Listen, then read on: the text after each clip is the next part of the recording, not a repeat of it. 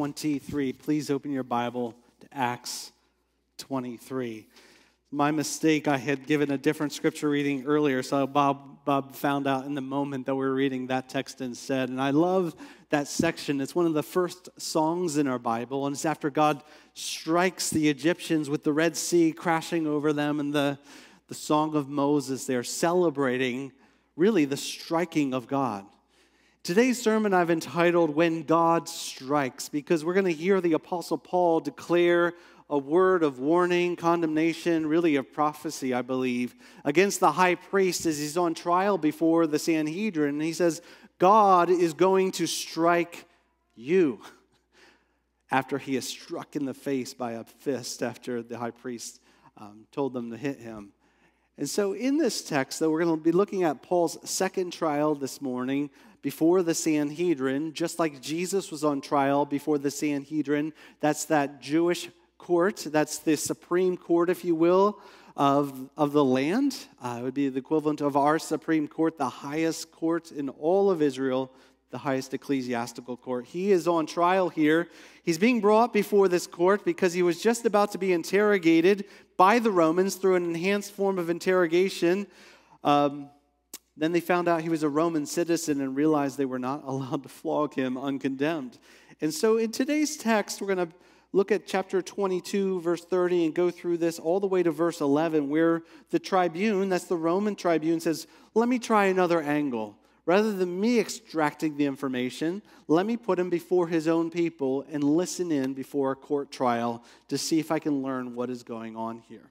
And so this is where we find the Apostle Paul this morning in Jerusalem before the Sanhedrin, just like his Lord. And so follow along, chapter 23, verse 30, and then I'll be reading just to verse 3 of chapter 23 and pray for us. Verse 30 of chapter 22.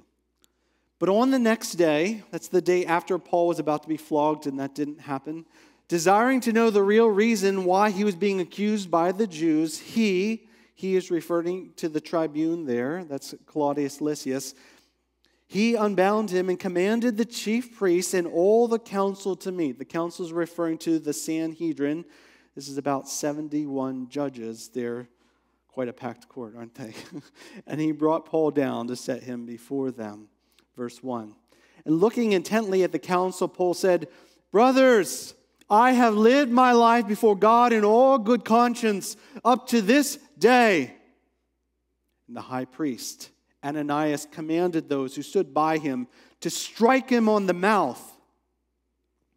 And Paul said to him, God is going to strike you, you whitewashed wall. When God strikes, let's pray.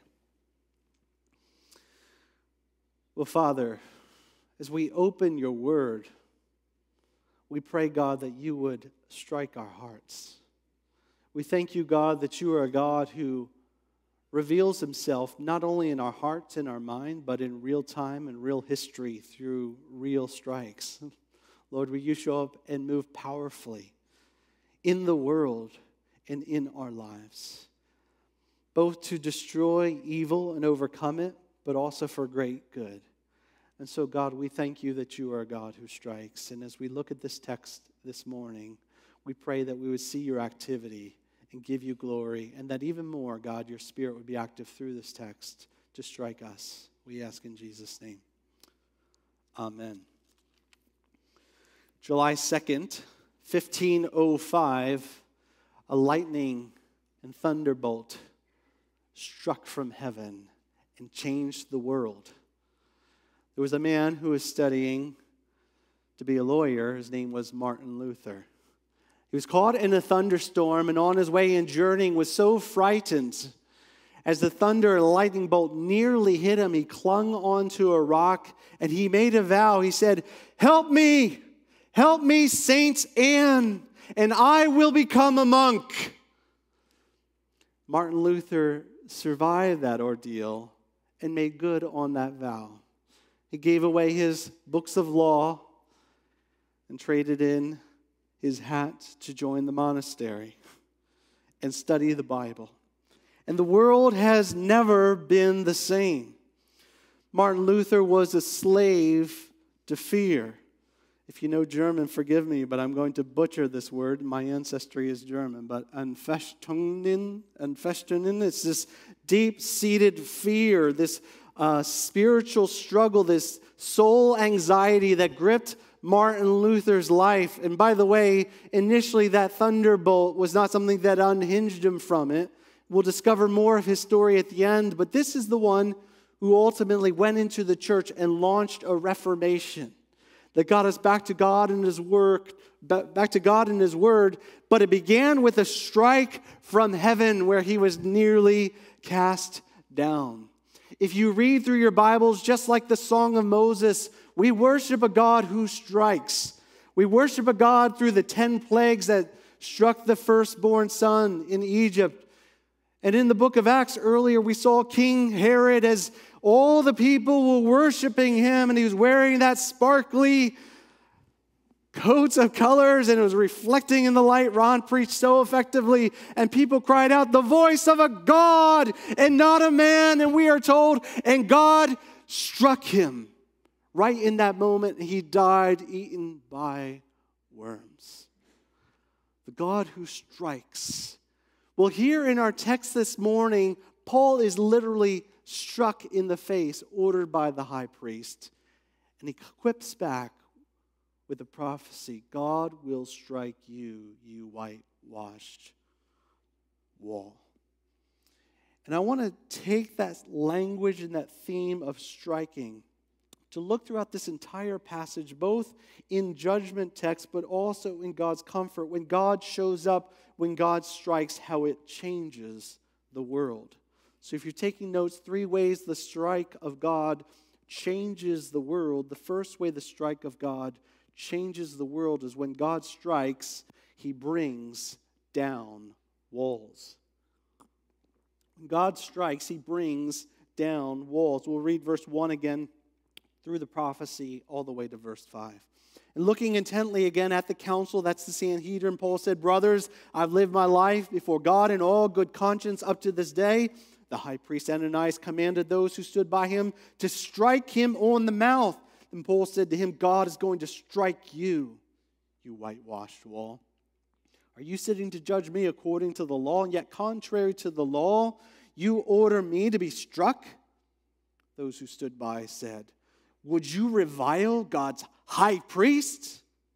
And Paul said, "I did not know, brothers, that he was the high priest.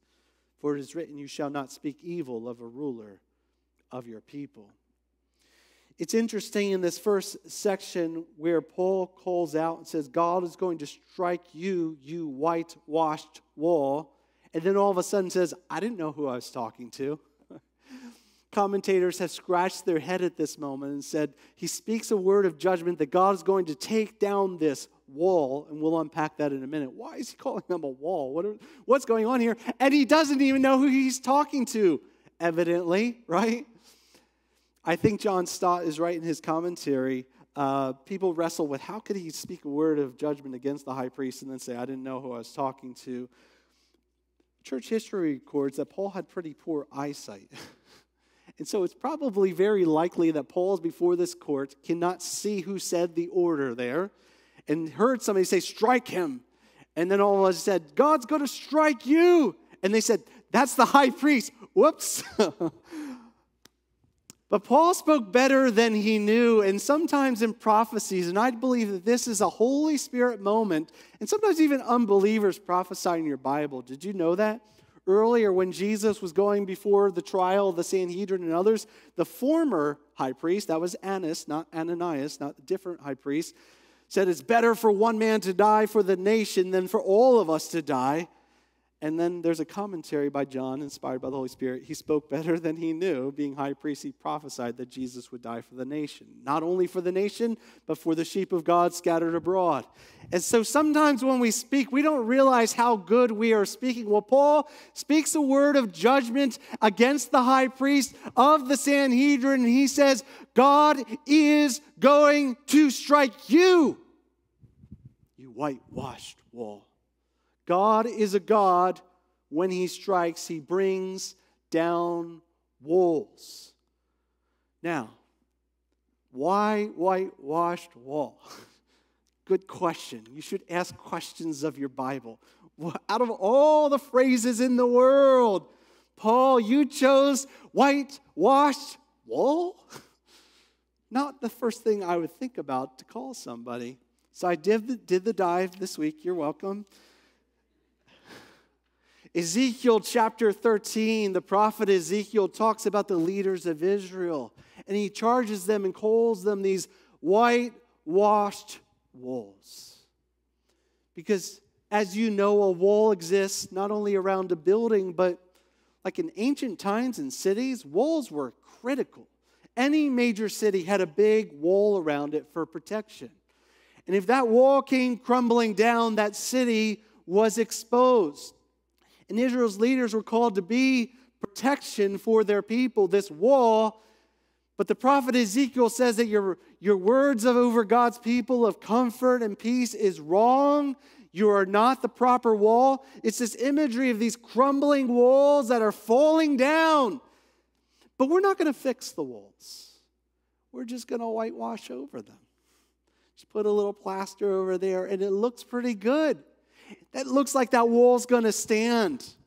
But that whitewashed wall is not going to stand. That whitewashed wall will protect no one. That whitewashed wall is coming down.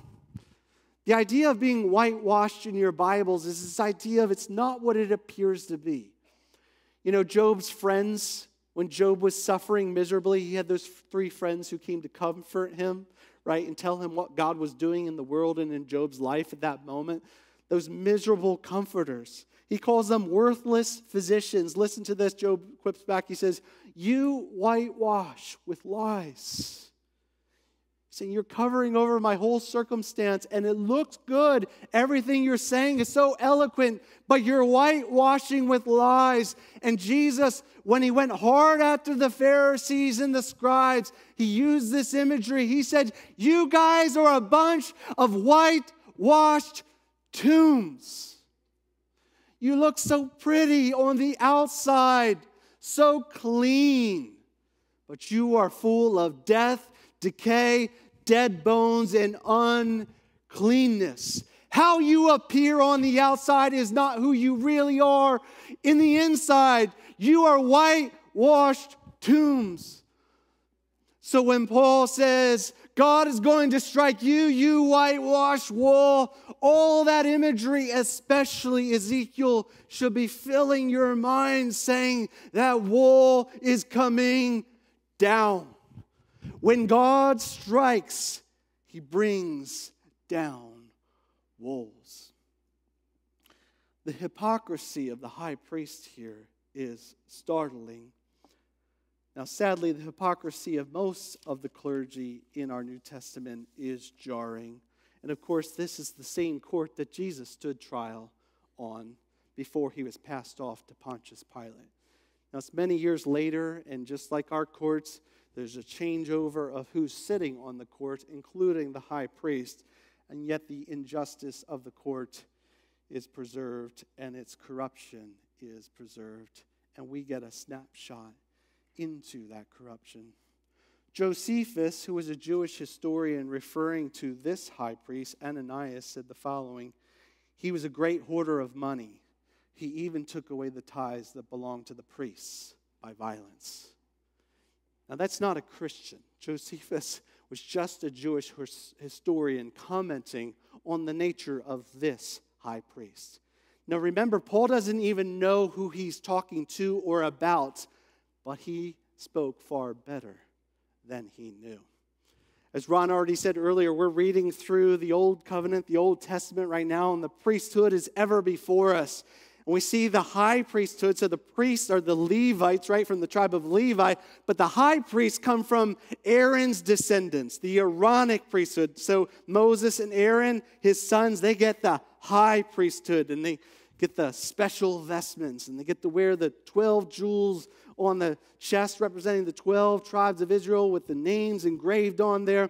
All this beautiful imagery, and I can imagine that this guy, while the court is appearing, is decked out in the greatest clergy vestments that you could imagine. He looks the parts as he tells him to strike this innocent man. And as all the other clergy know, this guy is a crook.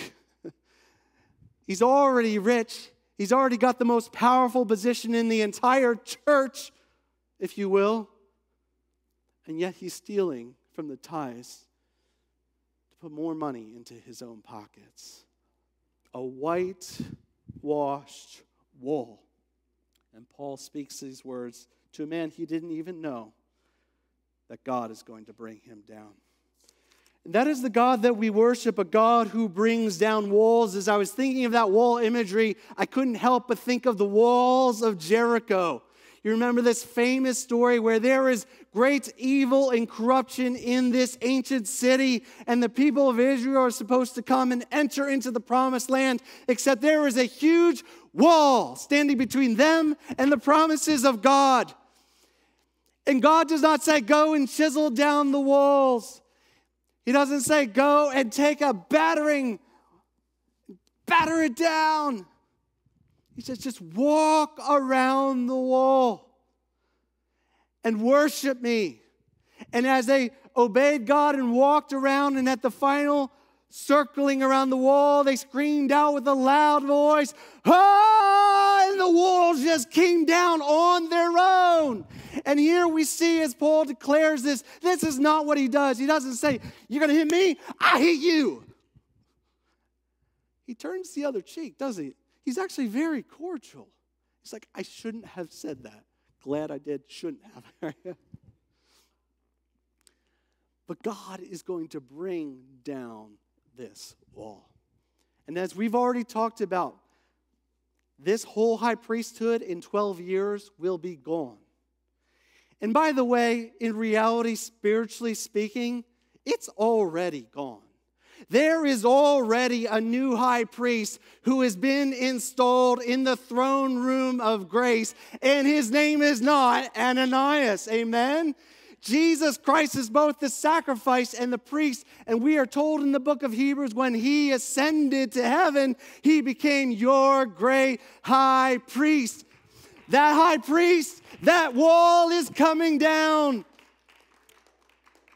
Not because you don't need a high priest, but because you have a better one.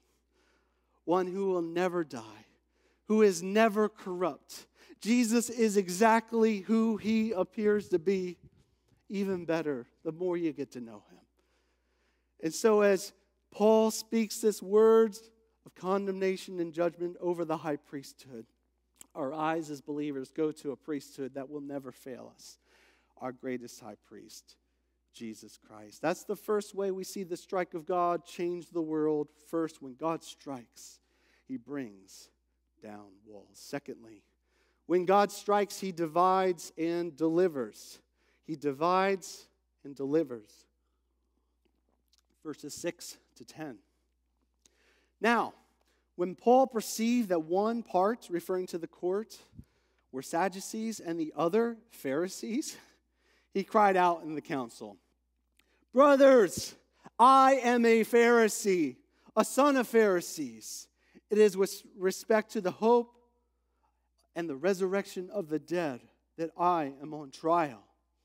When he had said this, a dissension arose between the Pharisees and the Sadducees, and the assembly was, listen to this, divided. For the Sadducees say there is no resurrection, nor angel, nor spirit, but the Pharisees acknowledge them all. That a great clamor arose, and some of the scribes of the Pharisees' party stood up and contended sharply. "We find nothing wrong in this man. What if a spirit or an angel spoke to him?" And when the dissension became violent, the tribune, afraid that Paul would be torn to pieces by them, commanded the soldiers to go down and take him away from among them by force and bring him into the barracks. When God strikes, he divides and delivers. Now, I love this scene in the courtroom. Sometimes God strikes, right, just like the walls of Jericho. You don't do anything, and all of a sudden those walls come down. But there are other times when the strike of God comes through human agency. I think of David and Goliath, where David was one that struck down lions and bears in the wilderness. And then before Goliath, you could say, well, who struck down Goliath? Who divided the Philistines? Well, humanly speaking, yeah, David. But we all know as that stone hit him right in the forehead and scattered and divided the army of the Philistines, that God brought the deliverance. Now remember, this is the same court that Jesus stood before, and they were completely united. You couldn't get between them as they passed him off to the Roman officials to be crucified. But Paul in this moment sees a chink in their armor, and he knows just how to exploit it. Verse 6, he perceives the difference between the Sadducees and the Pharisees. Why? Well, he was a Pharisee. In fact, he doesn't say, I was a Pharisee. He says, I am a Pharisee. Now, it's interesting because Jesus spoke harsh words against the Pharisees, often, the Pharisees and the scribes. But I'll tell you what, he was not correcting their theology. He wasn't like, you Pharisees believe in a resurrection and spirits and angels. Go back and read your Bibles and Moses, right? Like, he does not say that. He says you're a bunch of hypocrites. You put a weightiness and a man-made rules above your Bibles and restrict others, and then you don't do anything to live it yourself. It was their hypocrisy that Jesus condemned. It was not their theology. Not their theology. Now, I don't want to geek out too much on theology, but you need to understand this about the Pharisees and the scribes to see why this worked. The Pharisees and the Sadducees. The Sadducees were essentially the high priest party. They were an aristocratic, wealthy bunch of people. They played well with Rome, partly because they liked power. Rome had the power. That works, right?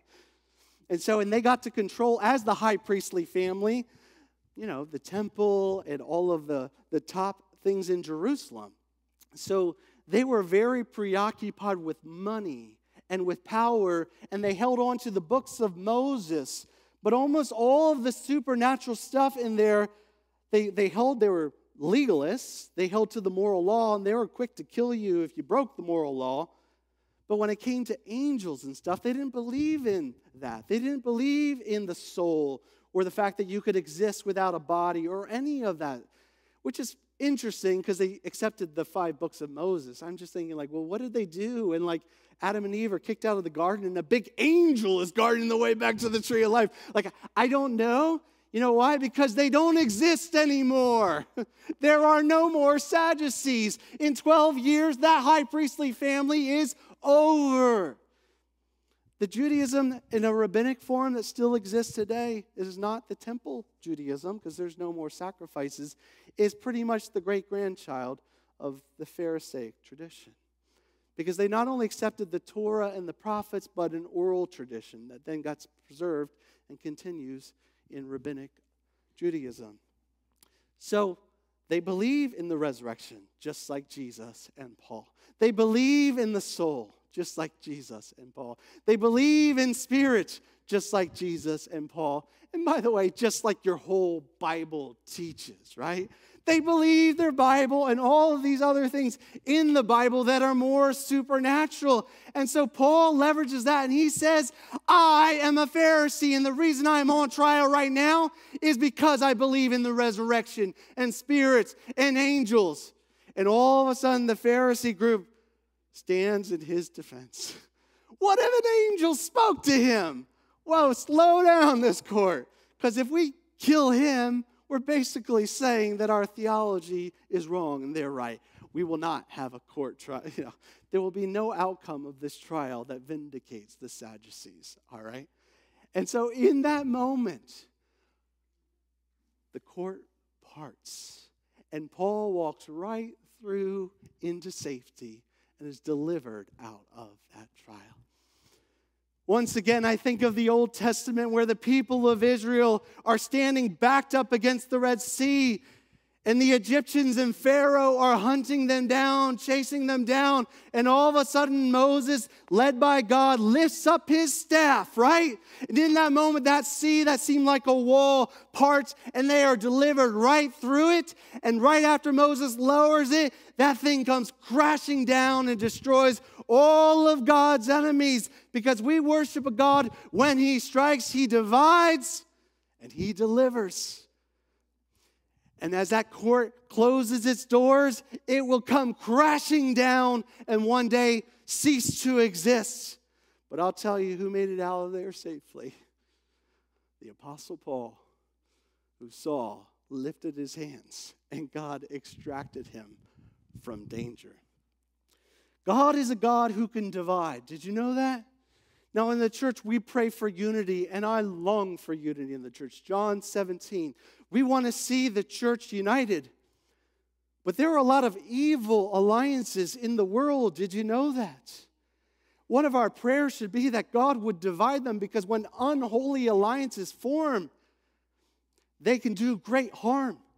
And God is a God that can scatter and divide these so that good will prevail.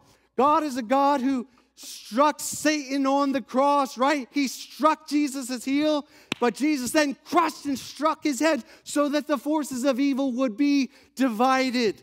And we as a church and we as believers, we pray for unity in the truth.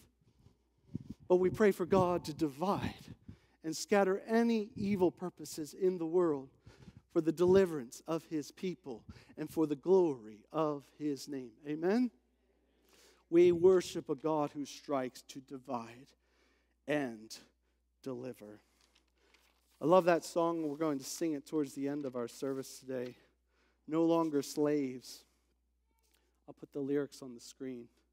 It says, you unravel me with a melody. You surround me with a song of deliverance from my enemies till all my fears are gone. You split the sea so I could walk right through it. My fears were drowned in perfect love. You rescued me so I could stand and sing. I am a child of God. We worship a God who strikes to divide and to deliver. So first, he brings down walls. Second, he divides and he delivers. Thirdly and finally, when God strikes, he stands by to encourage. He stands by to encourage, verse 11.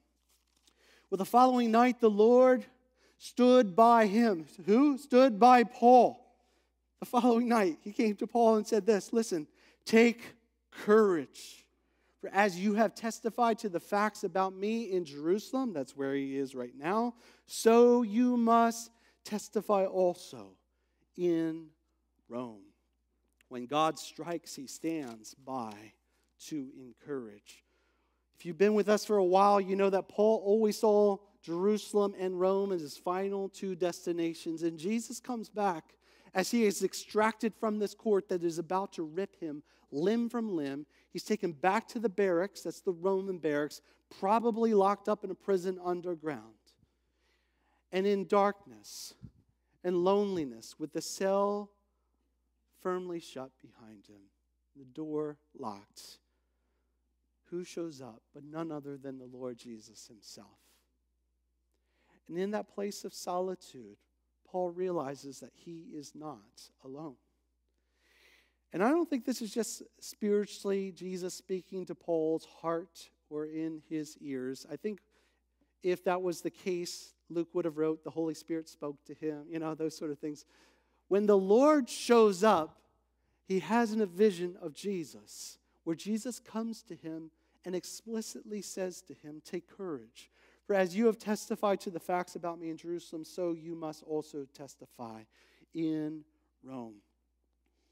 The final strike we see in here is not a strike of judgment, but the reality that when God strikes, when God shows up, he shows up not only with his power, but God shows up with his very own personal presence. He comes into this place of solitude and loneliness, in this place of uncertainty, in this place of danger, in this place of fear. And he speaks to Paul, he speaks to him as a son, as an apostle, and says, take courage, you will make it to Rome. I think of Joshua as he's about to enter the promised land. And remember, time and time again, he's told this, be strong and courageous. But don't be strong in your strength, right? Don't be courageous because you're brave. Be strong and courageous. For why? For the Lord your God is with you. And when Jesus commissioned us, he commissioned the church after he rose from the dead. He said, go and make disciples of all nations, baptizing them in the name of the Father and the Son and the Holy Spirit. For behold, I am with you. I am with you. I am with you. I am with you to the very end of the age. The age is not over yet. Did you know that? The age is still going on. So Jesus is still with you. So you can be strong. You can be encouraged. You can be courageous because Jesus meets you not only with his promises, not only with his power, but Jesus meets you with himself. Jesus, when he strikes, when he comes into our life, he comes into our life. Say that again. When Jesus comes into your life, he comes into your life. You have been crucified with Christ. It is no longer you who live. Christ lives in you. Jesus is with you in the hard times, in the fiery furnace, if you will. Shadrach, Meshach, and Abednego, they would not bow to the golden image in Babylon. You remember that? Please say yes. And so they are thrown into a fiery furnace that is amped up 7 times its normal heat. Literally, the people throwing them in are dying from the heat. But in the furnace, the king, Nebuchadnezzar, looks and he sees them not consumed because there is not just 1, 2, 3 men walking around. But he says, I see a 4th man in there like the Son of God. The Son of God is with you in the fiery furnace. The Son of God is with you in the prison cell. The Son of God is with you in the moments of your greatest fears. The Son of God is with you when you are all alone. You are not alone. Christ is with you. When God strikes, he stands by to encourage. Martin Luther, when he cried out that vow, he said, help me, Saint Anne, and I will become a monk. And all of our Protestant impulses recoil like, Saint Anne, what are you doing? Why are you calling out to Saint Anne and not to Jesus? Because Saint Anne was the only mediator that he knew. At that point in his life, he was the son of a miner, like the miners that go into coal mines and collect precious metals. And Saint Anne was the patron saint to miners. Likely a statue of Saint Anne in the town that he grew up in. In fact, his father was a miner that got so wealthy he bought a second mine and used his wealth to send his son to law school to become a lawyer. When partway through his studies, he did an about-face, made a vow to God and said, I will become a monk. But there in the monastery, as he studied God's word, he found a new mediator. He found somebody that he could call upon. He found a Savior that would be nearer and dearer and closer to him than a brother. And after he went through his theological training and encountered Jesus Christ, when Jesus Christ struck him not only through the lightning, but struck his soul, all of a sudden he became a fiery reformer in the church. And he said, there is one mediator between God and man, the Lord Jesus Christ. And as he nailed his 95 theses against the church door and said, church, we have some cleaning up to do. The world has never been the same, and I promise you 500 years ago, they were not preaching verse by verse like this in their Bibles, but they're doing it now. You know why? Because God struck. God is the God who strikes and brings about complete renewal in the world. And by the way, not only did he reform his theology, reform where he looked for a mediator, but he drove away his fears. You remember that Martin Luther was a slave to fear. But he realized that he was now a child of God. That he was fully accepted by God through the sacrifice of Jesus Christ. That there was a new high priest that he could turn to. And that the mediator that he needed was not the statue in the town he grew up, but the Lord Jesus ascended in heaven, who stood on his behalf. Wherever you are this morning, may the strike of God find you. May he tear down any false walls in your life, in your own soul. May he divide and deliver you through any trial that you're walking through. And may he be the God of all courage, comfort, and hope to be present with you in your time of loneliness and fear to drive it away. Amen? Amen. Let's stand, church.